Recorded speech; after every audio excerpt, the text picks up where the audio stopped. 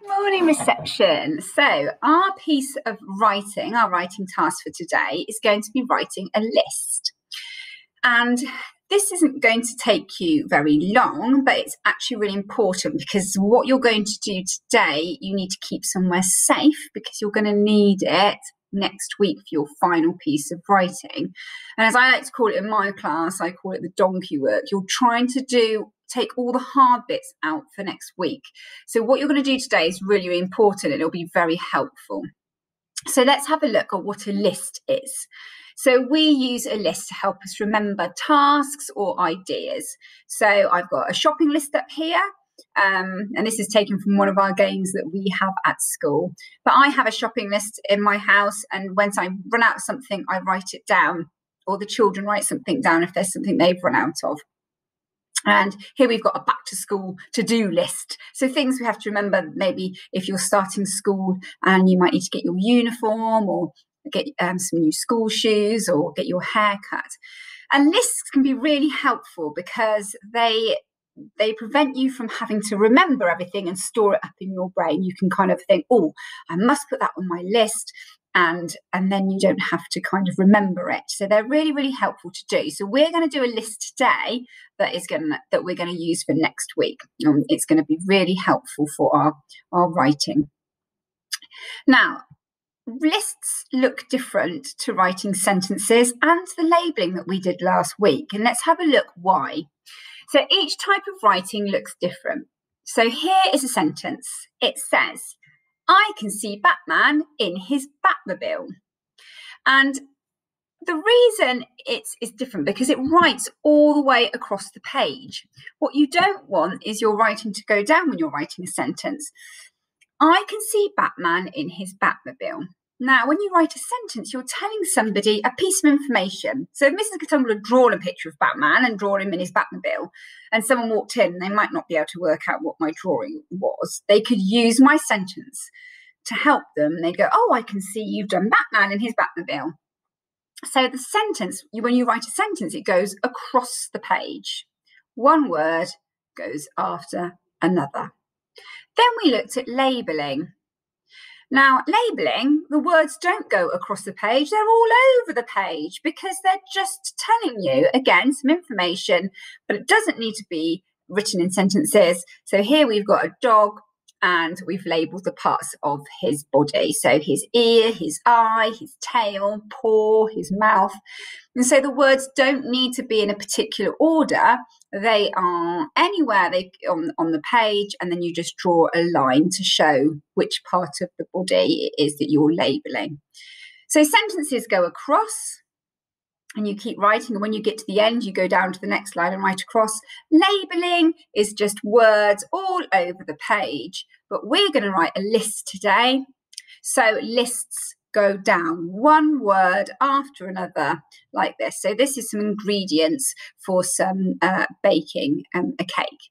So again, they write them down in a list because it's more easier to go, okay, what do I need first? I need some butter. So I get my butter first and I could tick it off my list. Or then I need some sugar. So again, get my sugar and I can tick it off my list. And that's why lists, when you write them, you put one word underneath the other, okay? Because normally you're going in an order when you're writing. So last week we had to design a super veggie. And this is mine, Lucy Super Leek. So Mrs. Catungle, and I did draw this myself, I have drawn a leek.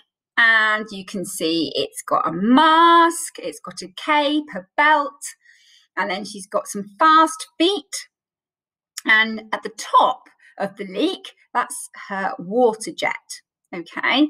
So as you can see, I've done some labelling here and I've got my words all around the page. Now, your task for today, and this is, as I said, this is going to take out the hard bit for you next week, is your task is going to be thinking about the abilities, what powers your super veggie has. Now, this is up to you. There isn't any right or wrong. This is your super veggie. They could have anything. They might be able to go invisible. They might be able to shoot fire. They might be fast. Maybe they can fly. Maybe they can shoot ice or have frozen powers like Elsa. This is up to you. So you've got your super veggie, and what you're going to do today is just make a list of the superpowers that your veggie has.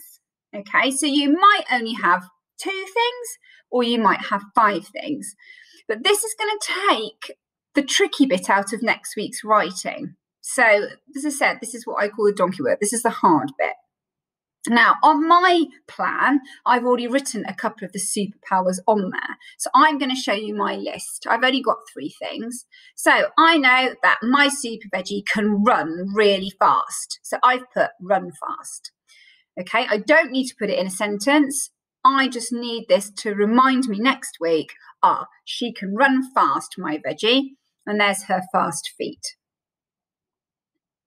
I know that she can shoot water, okay, shoot water. Again, because I've got a water jet at the top of my leek and I labelled that. So I know that my super veggie can run fast. She can shoot water, so she can blast water. So she's going to be really helpful to put out fires or to blast baddies away. And the last thing, she's got a cape. So I said that my super veggie can fly. All right, so I've only got 3 things on my list. I'm not going to do lots and lots of superpowers. I've chosen the 3 best ones for my veggie. So as you can see, I've written them one under the other. I've got run fast, shoot water, and fly. All right, and I'm going to keep my list somewhere safe because I'm going to need to use it next week for my final piece of work, my final piece of superhero writing. Right, so your task. Look at your super veggie that you've drawn, okay? Look at your super veggie design. So whether you did a carrot, or I've seen brilliant Captain Red cabbage.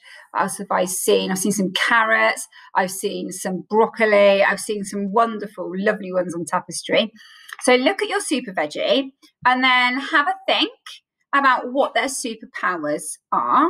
And again, remember, for writing, talking is your key.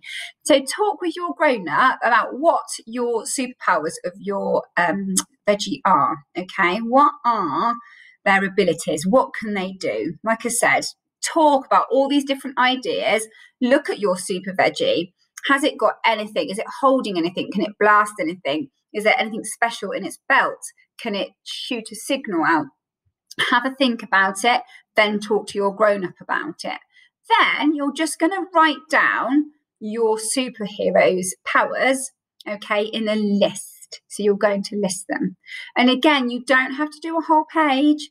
Literally, you might have a couple of superpowers, or you might have 4 or 5 superpowers. It's up to you. This is your super veggie.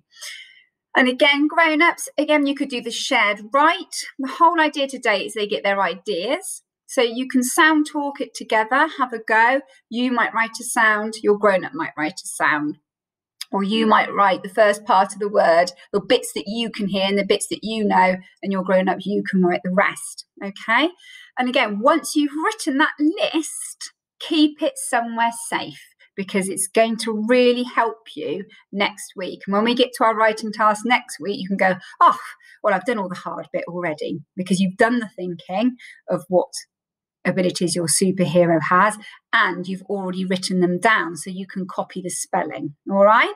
So have a think. As I said, look, think about it, talk to your grown-up, and then write down your list. Keep it safe, okay? And we're going to need it next week. All right. Take care, reception. I'll see you soon.